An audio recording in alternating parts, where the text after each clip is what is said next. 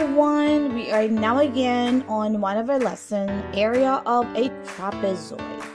And what is a trapezoid? Here we see that a trapezoid is a four-sided flat shape with straight sides that has a pair of opposite parallel sides. There are so many trapezoids though. This is a regular one, so that's why we call it regular trapezoid. But I want to show you more shapes of a trapezoid that we could encounter in the problem. Alright, so here are some. This is the right trapezoid, acute trapezoid, obtuse trapezoid, and isosceles trapezoid. We normally see isosceles trapezoid because these are like equally cut into each other, like what we have here. Alright, this is we all usually call it regular trapezoid. This one is good to divide. This one is like shaped the same way. So let's see how we're gonna find the area of this.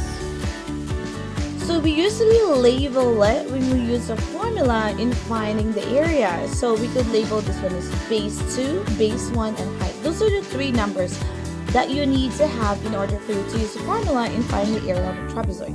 So you could also say A and B and then the height. Okay?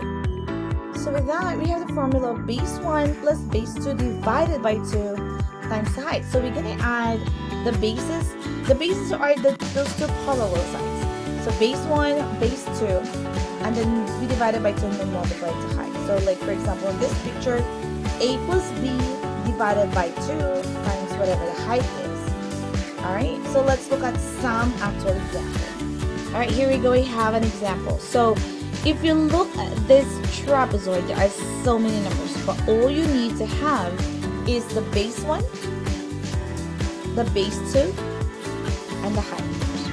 These two over here, you don't really need. Those are the diagonal sides, you don't need. Those are the things that you need when you find the perimeter, but we're not doing that today. We're going to find the area of a trapezoid. So let's substitute the value for our formula. So base 1 plus base 2, so they're going to be 13 plus 11. You're going to ask me a question, can we switch those two? Definitely yes. You could always switch it. You could definitely switch them. Because sometimes the picture may look like this, right? So yes, you can switch. Divide by 2 times the height, which is 4. Using our order of operation, let's solve this. So we know that 13 plus 11 is 24. And divided by 2 by 4. You could also divide 24 divided by 2 times 4. Or you could just cancel that out and then you could multiply. It's up to you. It's up to you which one you're going to use, and it's always okay. So let's do it this way. It's really up to you if you want to divide first and multiply. Multiply first, divide the other ones first. So they're going to be 12 times 4. And that will give us the area of. And since the unit is inches, so always remember to put your units of measure, because once you forget about unit measure, you usually take points off. So there we go. Let's have another example that doesn't look exactly like perfect shaped trapezoid. Right, here's another trapezoid that we have. It is the backward one. So you could also put this as B1, B2, and the height. But if you notice, this is like perfectly cut into each other, correct? So I could decompose this and make this as a triangle and cut it again here, and could be the second triangle. So we could just have a triangle, a rectangular space, and a triangle. So we're gonna be using decomposition.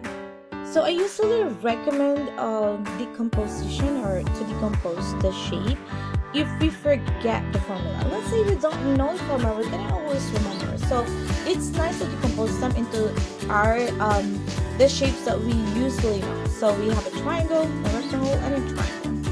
Alright, let's do that. So I decomposed it and we put them into a different shape. I separate them together. So if this is 10, right?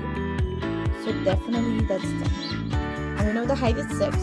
So I could put 6 here. I could put 6 here. Now we want to know what's this length over here.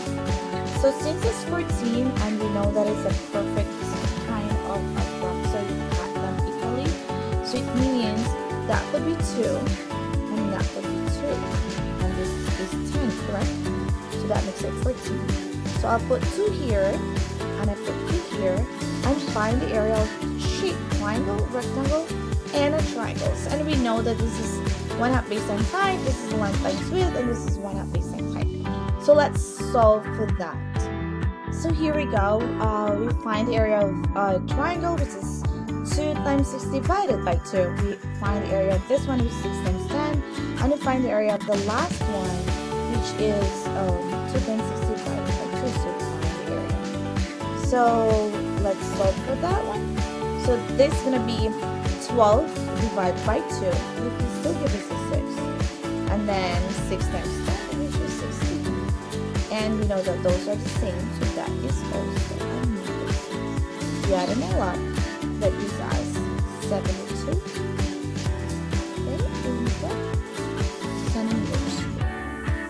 So that's how using decomposition. Right? Is there any difference when we do it using the formula? Let's see. So now you have an option which one you could do.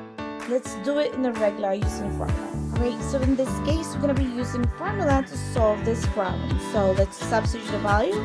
So we're going to have 14 plus 10, and then we divide it by 2 and we multiply it with the height, which is 6. Let's solve it.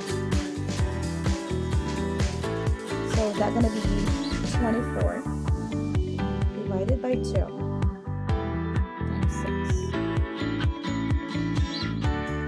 So 24 divided by 2 is 12, times 6 is to give us 72 square centimeters. It's the same with the first one, okay? So it's also 72 and 6. So no matter what way you want to do it, you will still get the same answer. Alright, you have an option which one.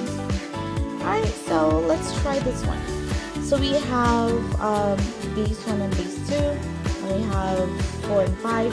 You already know that this we do not need. And this is not the same as a regular trapezoid we have. We only have one side that if you cut it here, there's only one. So just to play safe, if your figure is not equally, it's not a perfect trapezoid, as I usually say, it's perfect. This is like it has the same amount or size. So we always use the formula to play safe in this one, okay? Don't worry, the formula will always be given in front of the test, or it will always be given to you. You will not need to memorize it. So let's solve for this one. Solve for it and let's see if you got it right. Okay, if you were able to solve it and you were able to get a correct answer of 80 square meters, then you are correct. Alright guys, so I want you to solve and practice more on our workbook, and I'll go around and help you. I really want you to check how did you learn today, how you assess yourself, and how much you've learned from our lesson for the day. And until next time, have a good day everyone, and enjoy learning.